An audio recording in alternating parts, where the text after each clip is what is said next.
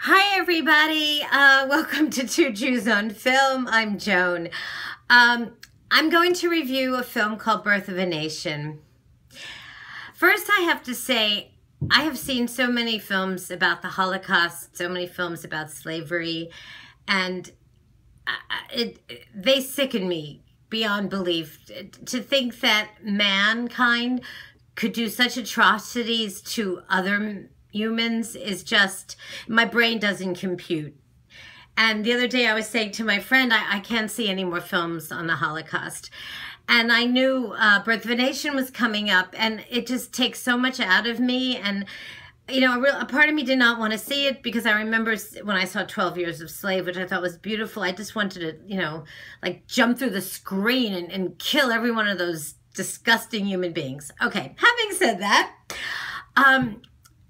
Birth of a Nation was written, directed, and starred Nate Parker. And I know there's a lot of controversy about him in regards to when he was in college with his friend, if he raped this girl or if he didn't, but that's not the issue. The issue is the movie.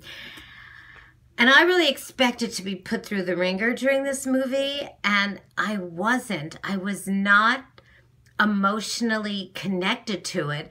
I think this is a perfect case of one man wearing too many hats. He had no one to tell him, hey, this isn't working.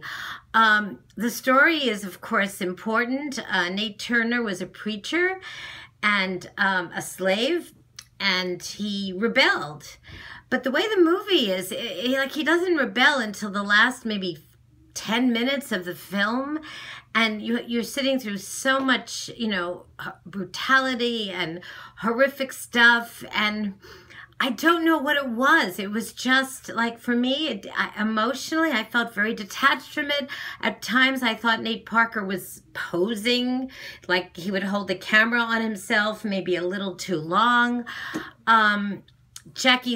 What's his name? Jackie Earl Haley is in it, you know, and he plays this horrific person, a slave. I guess he captures slaves. Armie Hammer is in it. He's like one of the nicer slave owners, but not really. You know, it's just, I don't know. The movie just did not work for me at all, and I so wanted it to work, and and then I started feeling guilty about it. Like, how could you see a film like this and not have it work? And I read other reviewers, and I'm not the only one that felt that the film was missing something. So, yeah, I don't know what else to say. It opened Friday, October 7th.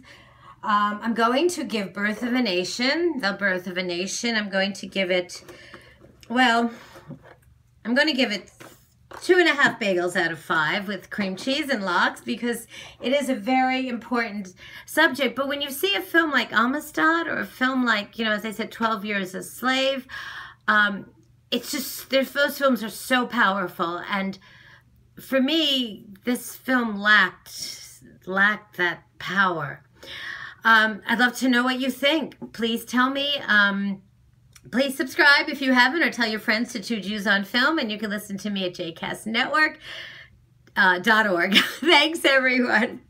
Now I'm going to go watch Hillary kick Trump's ass. Oh, my God. I guess I shouldn't bring that up in a review, but I mean, really, I can't believe anybody would enjoy my reviews and not think that Trump is one of the most deplorable, despicable, inhumane humans on the planet. Okay, go see a good movie. Bye.